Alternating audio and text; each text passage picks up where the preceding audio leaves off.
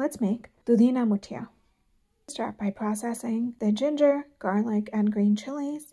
I'm using a mortar and pestle here, but you can use a small blender or grinder or a chopper, just anything to create kind of a coarse paste out of the ginger, garlic, and green chilies. My mortar and pestle is small, so I do it in batches. Peel the opo squash or dudhi.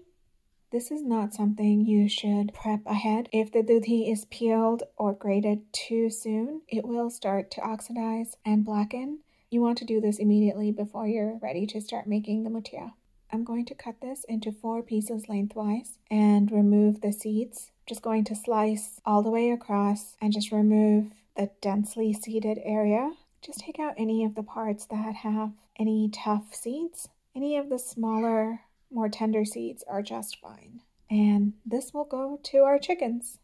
The food processor makes grating the dudhi really easy, but you can also just use a handheld grater.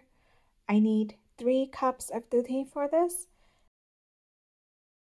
I'm just going to firmly pack the dudhi into the cup measure and measure that out. Transfer 3 cups of grated dudhi to a large bowl. And then we're going to add the ginger, garlic, and chili paste, some turmeric, some salt, a little bit of hing or asafoetida, some jaggery, and a little bit of oil.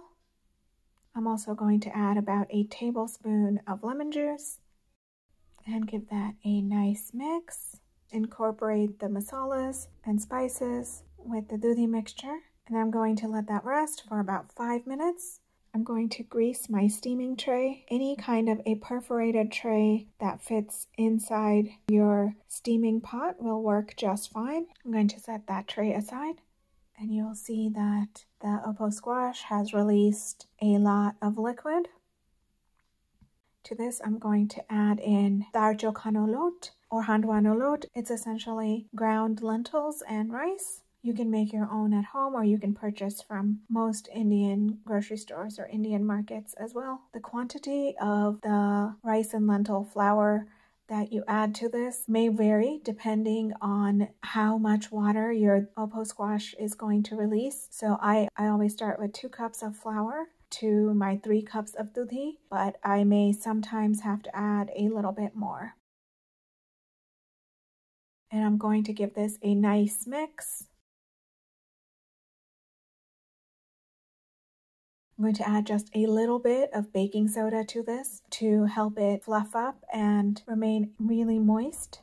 My dough is a little bit too wet, so I'm just adding about a 1/4 cup extra of the flour. There it is. Now I'm going to just flatten out the surface and use my spatula to score it into 4 parts. I'm going to oil my hands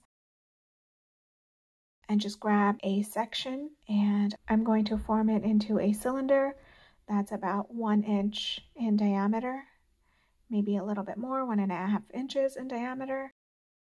And I want to make sure that there are no cracks along the surface of my cylinder. Just kind of gently press on all sides and roll it between your hands. I'm going to place each of the cylinders onto my steaming plate. Make sure there's just a little bit of room between each. They're a little bit tightly packed, but it should be fine.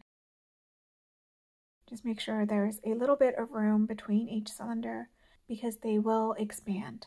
For my steamer, I use a couple of kitchen towels and just wrap them around a large lid that will fit on top of my Instant Pot. This will ensure that no condensation drips onto the muthiya as they are cooking. Now set the Instant Pot to saute mode. Add 3 cups of water. Add a tall trivet to the bottom of the pan.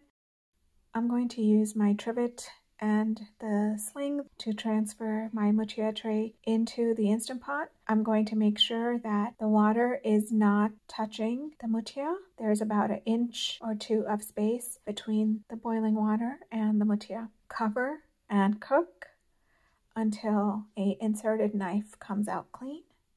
And you see they are nice and fluffy, and they've each expanded quite a bit.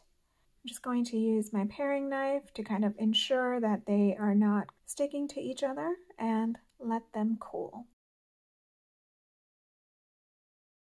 Once cooled, use a bread knife or any serrated knife to cut each of the cylinders into 1/2-inch thick slices.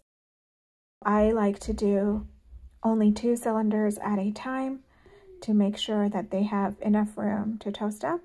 So heat some oil in a large pan, add some mustard seeds and let those splatter and sizzle a little bit. Add in your sesame seeds and optionally some fenugreek seeds and let those sizzle. Add in the curry leaves.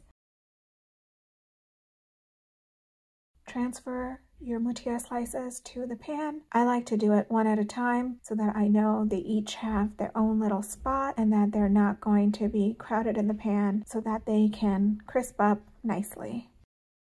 Maybe fit one more. There we go.